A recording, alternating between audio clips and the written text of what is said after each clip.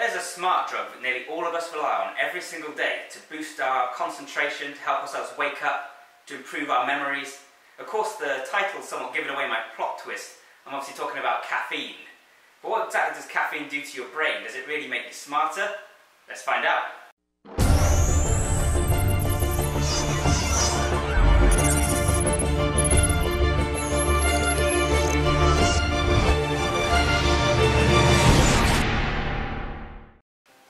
So you don't need me to tell you what happens when you use caffeine. If you're anyone normal, you've probably had it a few times yourself. What you'll find is it raises your heart rate slightly, makes you focus more, makes you feel less tired. You might get a slight wired feeling. I actually massively rely on caffeine, like way more than usual. That's because I'm a freelance writer, so most of my day is spent sitting down, typing out words, and I get paid by the word. So the more words I can write in a day, the more I get paid. So it's fascinating for me, someone who's interested in self-development, brain training, transhumanism, because it basically means that as I improve myself and my efficiency, I increase my profit. There's no limit. The limit is what I'm capable of outputting. So yeah, and caffeine is one of the tools I use to certainly do a lot more work. I have to buy some kind of drink to sit and prep in Starbucks and Costa all day, otherwise they probably have security escort me out. But also, I drink it because it actually really does help the amount of work I can produce in a certain amount of time. If I drink a strong white Americano, 2 or 3 times during the day, it'll probably increase my output by 2,000, 3,000 words. Maybe you're not in exactly that boat. Maybe you don't get paid per output each day. However, if you perform better, then you'll of course get noticed, hopefully, and eventually that might lead to a promotion, a better salary. Essentially, caffeine works by reducing the action of a neurotransmitter called adenosine in the brain. Adenosine is an inhibitory neurotransmitter. And what that means is that it quietens action between brain cells. It reduces the rate of firing, so your brain quietens down. GABA is another example of an inhibitory neurotransmitter. Normally, as adenosine builds up during the day, our brains quieten down and activity is reduced. This is a byproduct of the energy processes in the brain. It comes from ATP, which comes from glucose. When your cells break down ATP, adenosine is released, and this just builds up over time, and you get tired and more groggy. When you drink caffeine, however, this blocks those receptors in the brain cells that are designed to receive adenosine, and that prevents it from working. So suddenly, you're not so tired, you're not so groggy, you wake back up. Basically, it's reversing one of the processes that makes you feel tired as the day drags on. It reduces brain fog, makes you less sleepy, makes you feel more awake. Of course, this can also make it more difficult to get to sleep. Cheers. I'm not sponsored by Starbucks, by the way. This is just a good-sized mug with a nice, pleasing thinness of china around the edge. Some of the other footage has been in prep, so that's proof that I'm not sponsored. Also, I don't have enough views and my videos aren't high quality enough. But the interesting effects of caffeine don't stop there, because once you increase the amount of firing in your brain, you have a kind of cascading effect, which changes all sorts of things. So you've got more firing in the brain, that releases more glutamate. Glutamate is the principal excitatory neurotransmitter of the brain, so you can consider it almost like the opposite of adenosine. It's associated with more action in the brain. It means your brain becomes more lively. Once you have more glutamate, this results in more dopamine. Dopamine is what we often consider the reward hormone. That's a little bit of an oversimplification. Actually, dopamine is released in the anticipation of reward. It increases motivation, focus, and memory, because we think what's happening is important. It's also associated with feeling good, so that's one of the reasons that caffeine feels so great. Then you have norepinephrine. Norepinephrine is, of course, one of the fight or flight neurotransmitters. This is released when we're highly stressed, when we think we're in danger, and it causes our heart rate to increase. It causes palpitations, tremors. At the same time, it gives us a kind of tunnel vision and focus, and actually speeds up the rate of our thought and directs blood away from things like digestion and towards our brain. So basically that increases your brain power, but it can also cause many of the side effects that people don't enjoy from caffeine, such as the aforementioned palpitations, anxiety, and difficulty sleeping.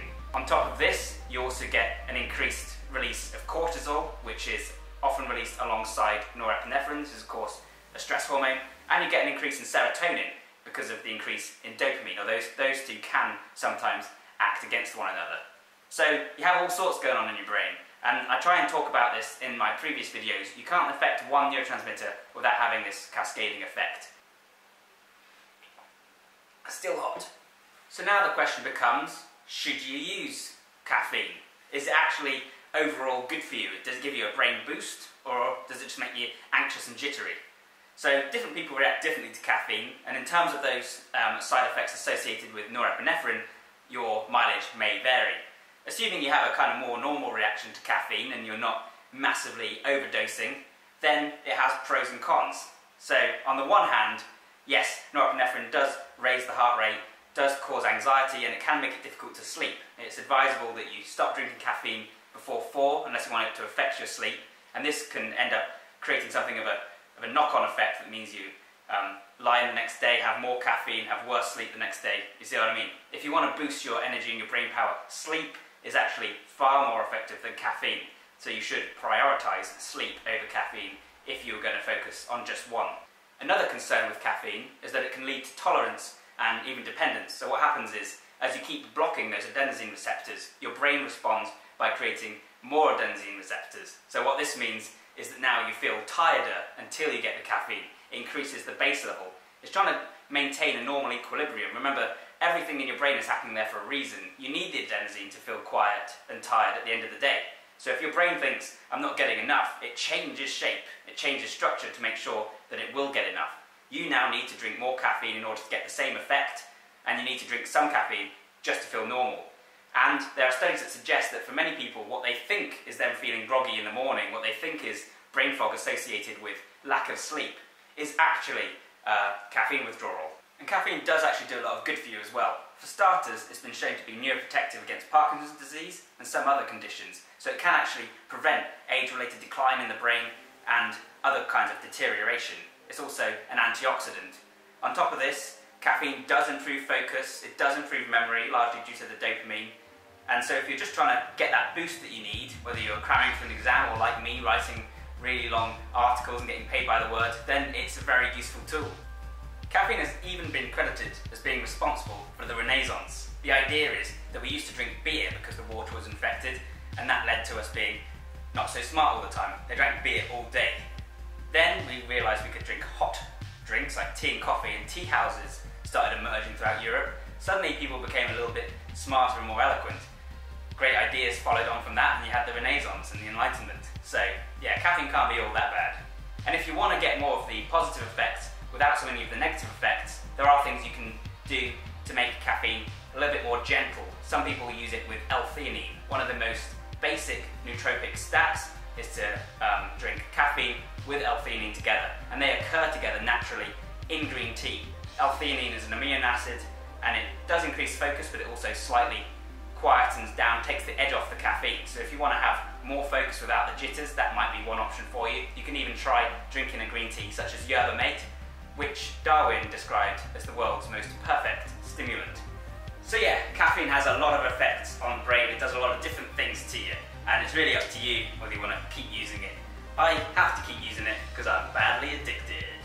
Hope you enjoyed this video, hope you found it interesting and useful, and if so, please like, share and subscribe. I'm trying to increase my production values as always. Just got a new camera, I'm trying to use a new recording device, don't know if that's going to go into the video yet. Even got new lighting and stuff, so yeah, hope you found it a little bit improved from my previous videos, and I'll be continuing hopefully with this higher standard of quality, along with the usual content on the brain, on working from home, productivity, bodybuilding, you name it. So please stick around, and I'll see you in the next one. Thanks very much for watching. Bye for now.